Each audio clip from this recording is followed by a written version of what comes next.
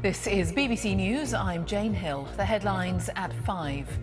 BP reports its highest quarterly profits in 14 years of £6.9 billion as household energy bills soar.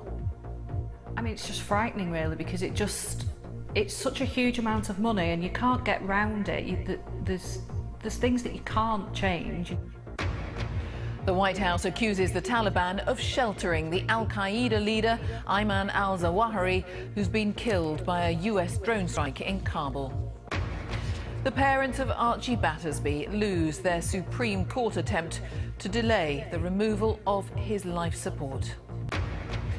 The US House Speaker Nancy Pelosi arrives in Taiwan, despite a Chinese threat that America will pay the price for her visit. Liz Truss scraps a plan to link public sector pay to local living costs, following a backlash from a number of senior Conservatives.